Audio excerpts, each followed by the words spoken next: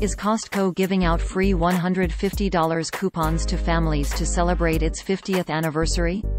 No, that's not true. A scam website is luring visitors by promising Costco coupons in exchange for completing surveys, but the whole thing is a scam designed to steal personal information. The setup is similar to earlier scams targeting different brands before. Costco was founded as Price Club in July 1976, making it 42 years old. It only became Costco in September of 1983, 35 years ago. An example of the scam can be seen here. The intro to the scam reads, quote, "Congratulations, you have been selected to take part in our short survey to get a free $150 Costco coupon. We only have 752 coupons remaining, so hurry up." End quote. The site is part of a larger network of scam websites that all operate in the same manner. First 3 questions are asked, typically asking if you are satisfied with some brand, if you have used their product, or if you would recommend it to others.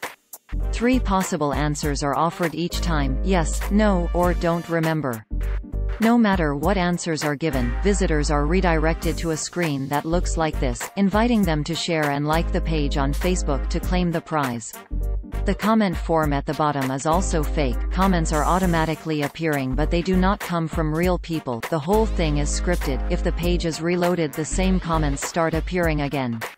Clicking the share button does bring up a real share pop-up from Facebook, but it does not share the exact URL of the page. It varies the random-looking string of letters and numbers at the end so that to Facebook it will look like a new and different article that is being shared.